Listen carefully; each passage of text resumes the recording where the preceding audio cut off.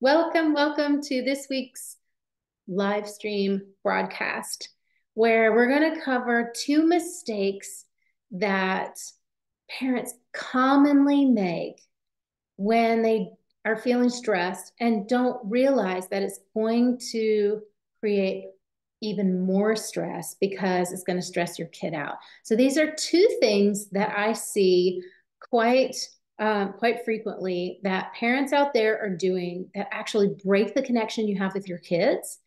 And we're going to go over what those are so you know not to do them. You know how to, these are things that you want to avoid. It will also raise your awareness. If this is something you're doing, it's going to point out to you that, oh my gosh, I'm leaning on this coping skill and it's really, this must be the reason why my kid is melting down, or this must be the reason why they're saying, I hate you and storming out of the room, or whatever it is. So I want to just go on a little journey with you here for a moment. And we're going to start with, I want you to think of a time when you said something to your kid or you did something that you wish you could take back. You'd give anything to rewind the clock and not say the hurtful thing that you said or snap at your kid like you did. And you did it because you were stressed. You did it because you didn't know what else to do. You did it because your parents did that to you. And it just is automatic and it comes out of you. It's conditioning, right? It's not because you wanted to do that, it wasn't intentional. But what happened when your kid pushed you or when your day pushed you or things got hard was something that you don't want to be. So raise your hand if this is something that you've experienced and you can think of a time right now when you said something or did something that is not who you want to be. And just say, share a yes or click the like button around this video if that's happened to you. Yeah, raise your hand. Like it's happened to all of us. Let's be honest. It's happened to all of us. We've all had moments where we're being someone we don't want to be. And then what happens next? You guys know. What happens when you say or do something you don't want to do? There's a ripple effect. There's always a ripple effect. And so when I was inviting you to this talk, I shared with you a little snapshot of my past I have two daughters, with my daughters when they were younger. Still happens now. Still happens now. I'm a really observant person, so I can see when this is going on with them.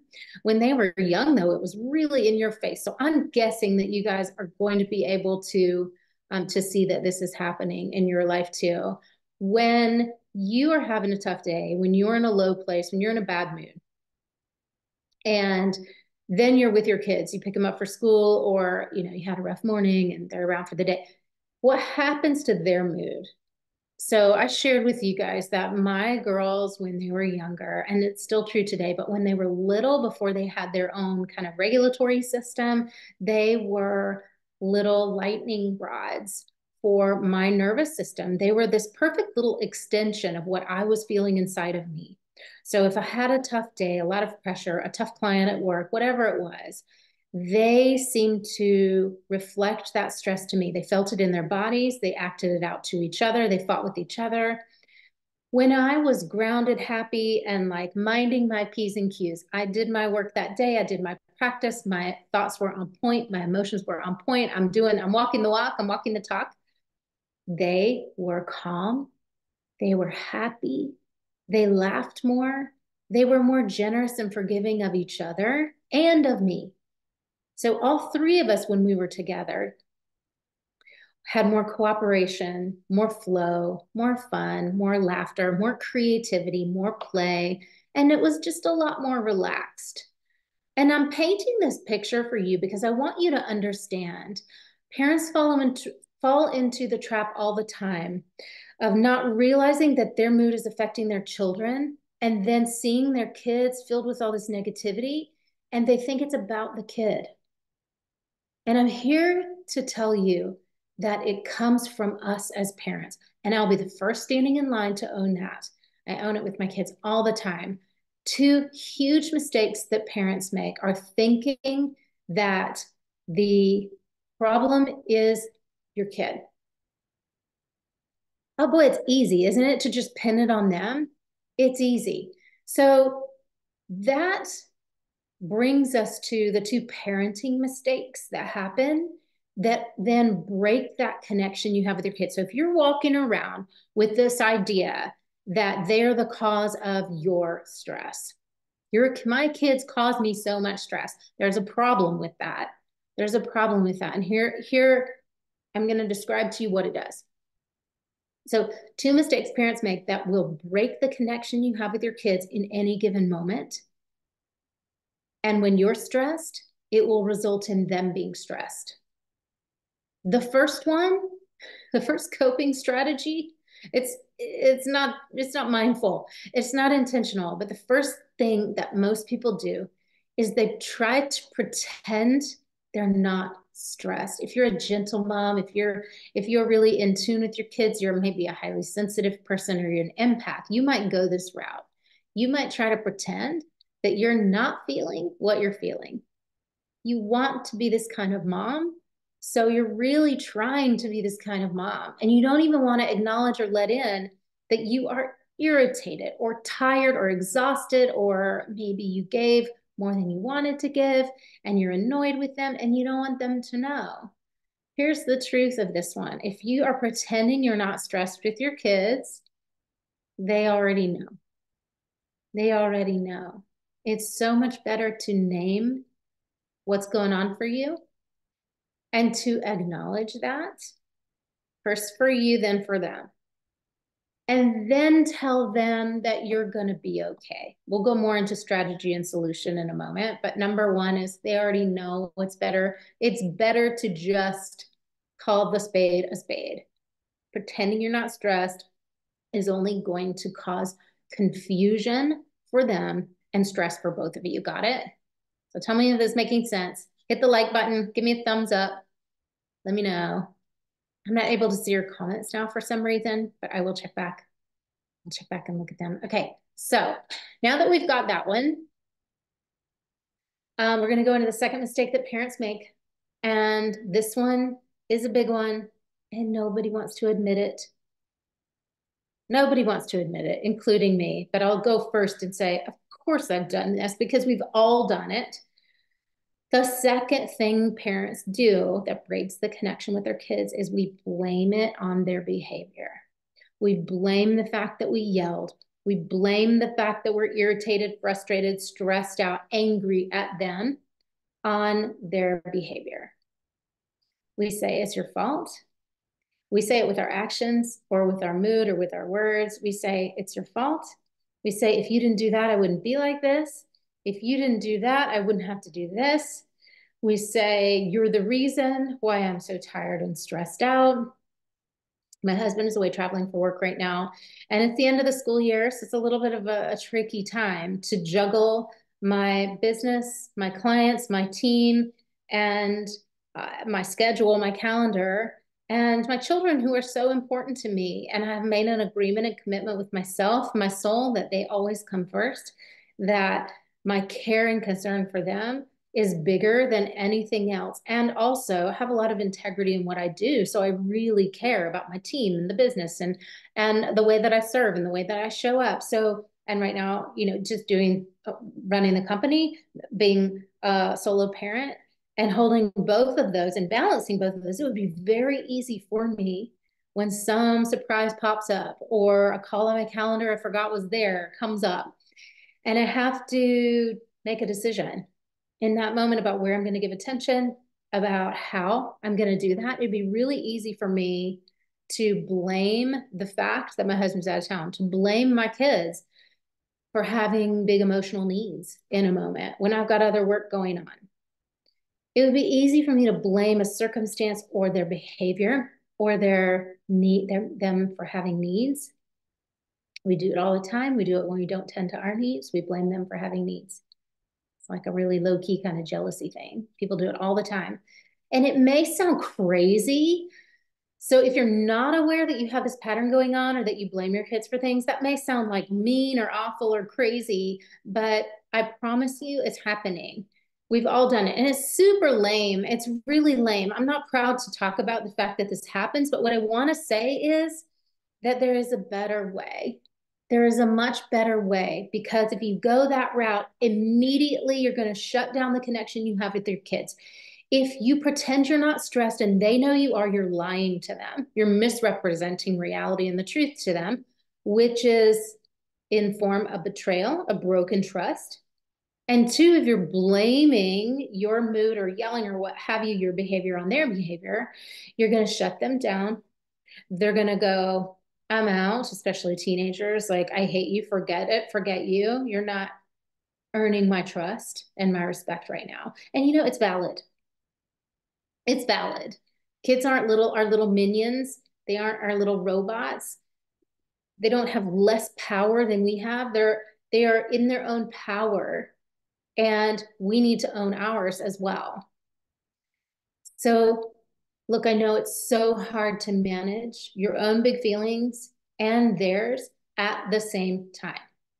To do your work, a lot of you probably working full time or more. You've got kids you're the lead parent for. You want to be totally present with when you're with them and give them that like deep listening, that undivided attention so that they feel and know you care, so that you want to spend time with them. They feel that my mom wants to be with me. My mom wants to spend time with me. And we already have a lot going on. A lot of plates are still spinning. They don't stop spinning just because we decide to be present with our kids. However, if that is your intention to be present with your kids, then your skill set has to match. And some of you, many of you, I know I've worked with through the workshops and things, you have a desire to be an intentional, in tune mom and to really live from your heart-based motherhood. And at the same time, you haven't developed the skills to be able to deliver that experience for yourself and your kids. So when there's a skill gap, it does not mean you are a bad person. It does not mean your mom was a bad person. It just means you're lacking the skills. That's all it means. So you can take that guilt and set it aside for a second and just go like, what we do on the motherhood inventory call, I'm offering a new free offer, which is super fun to get on the phone with you guys, have lots of chats like this, 15 minutes. I have a process for you called the motherhood inventory where we look through kind of 3 different buckets or categories of your relationship, your health, and your parenting. And we go, where's the gap? So what's not working? Then we look through those, where's the gap? And I will identify the gap with you and for you. Once we put our finger on what that is, I can say, this is the skill set you need. Here's where you need to develop. Here's what's missing. And then if I have ideas about how you could develop that, or you want to ask me that, that's fine. We can do that too if there's some time left. But this is an amazing free offer. I want to invite all of you into, and the link is around this video, by the way. Get on my calendar. Summer is hectic. Summer is intense. Get the information you need before you go into summer and juggling and hanging out with your kids so much. So for anybody, for all of us, for humans, it's hard to manage big feelings, your own and theirs, at the same time. It takes a whole new set of skills. And you know what? They don't come with motherhood. They just don't. They don't come with the birth of your child. They are skills you have to actually learn. You have to actually learn. And so if you are going to therapy and like, why am I still struggling? It's because therapy isn't a teaching science. It's a connection-based science. So it's a place to process, talk through what's not working.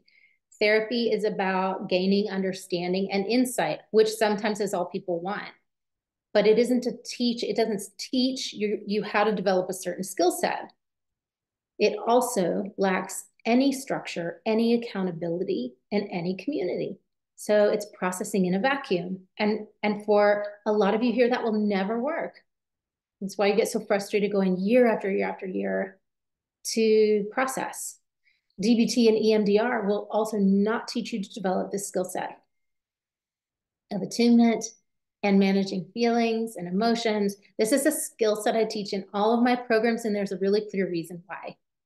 After 12, 13 years of working with families, working with moms, one of the things that I became frustrated with was that I couldn't help people make marked progress, faster progress that was tangible and concrete for them.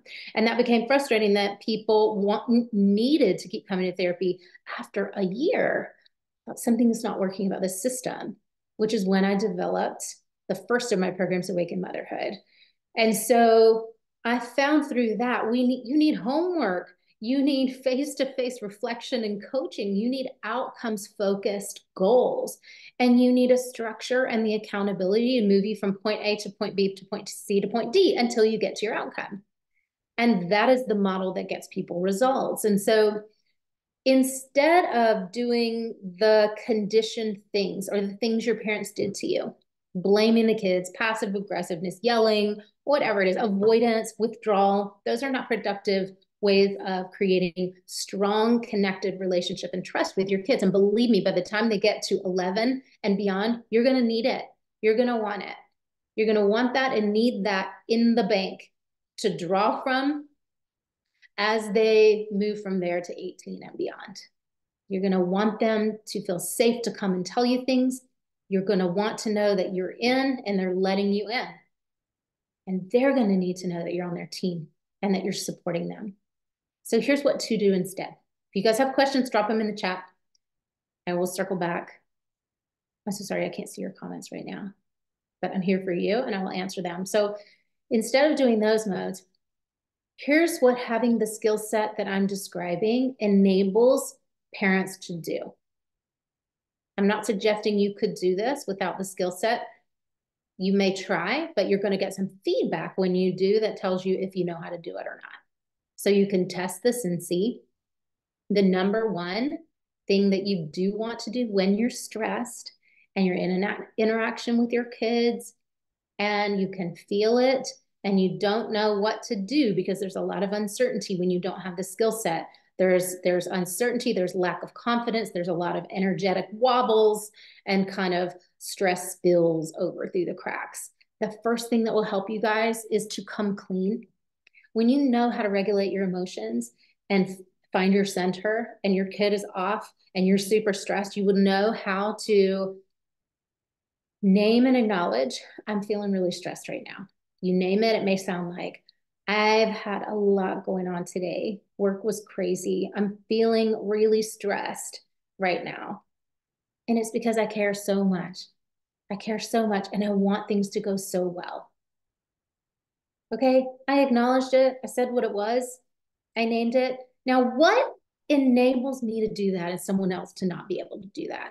Well, I have a solid, well-developed set of self-regulation skills. I also have developed the communication to be able to name it, acknowledge it, and I've practiced the communication. These are all elements of Awakened Motherhood. I've practiced the communication to be able to deliver that to my kids without losing connection with them.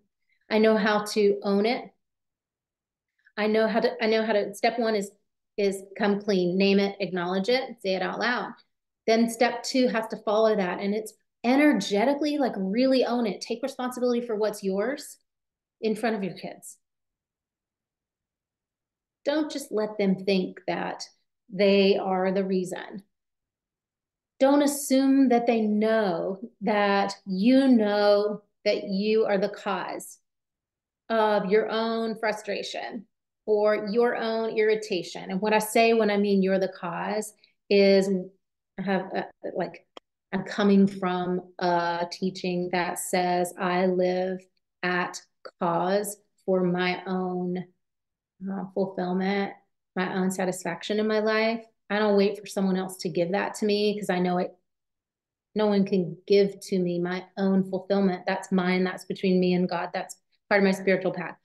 I take responsibility then for that. So that comes up in parenting too.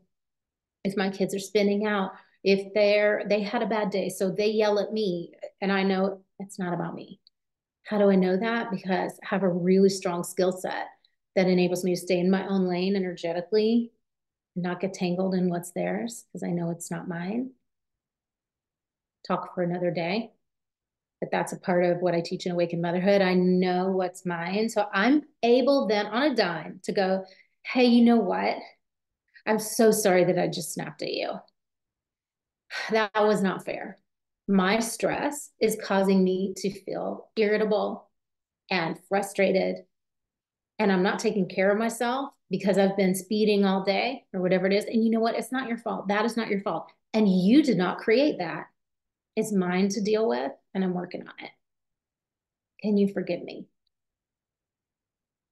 That is what it sounds like when someone is embodied and empowered as a parent. So, is this making sense? And what questions do you have for me about this?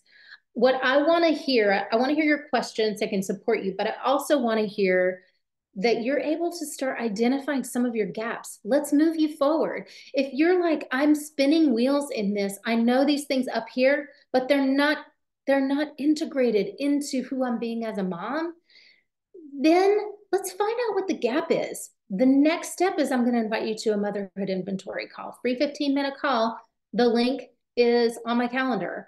Get on the phone with me and let's find out what is getting in your way and holding you back and causing you to keep repeating these old patterns. And it could be one of many things. And I'll know 20 years of experience of helping people through this, I'll be able to help you and identify right away where's the gap, what's the thing for you to build skills in. And it may be connection, it may be communication, it may be regulating your own emotions, or it may be being a highly sensitive person. I don't know how to parent my highly spirited kid.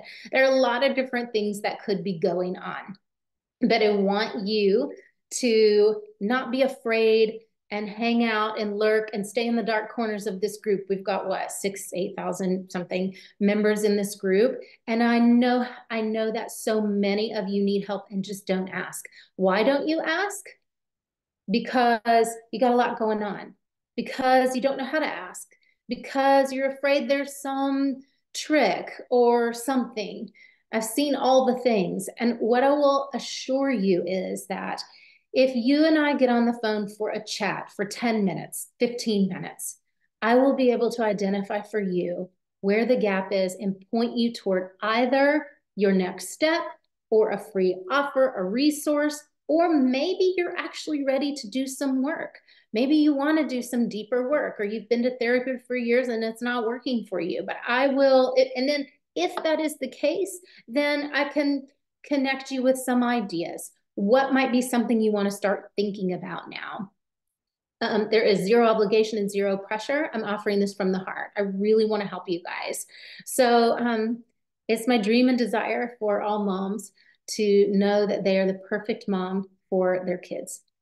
And I really want you to know that. And I know a lot of people don't see it, and a lot of people have thoughts that say otherwise because you don't know how to read the communication with your kids. And this is something that that is one of my gifts. I can see where the break in the connection is between people and their kids. I don't even have to see your kid to know it. I can just hear you talking about it and I can know it, and then help you to pivot to know how to have that incredible trust with your kids. No one can do it like you can. No one can do that. You are the only mom for your kids who can do that. So I want you, from that love for them, from that desire for the closeness and connection and trust with your kids that lasts the next 10, 20, 30, 40 years, I want you to take action from that space to help them and to help yourself so you can be the mom they need. All right? I want you right now to drop in the chat.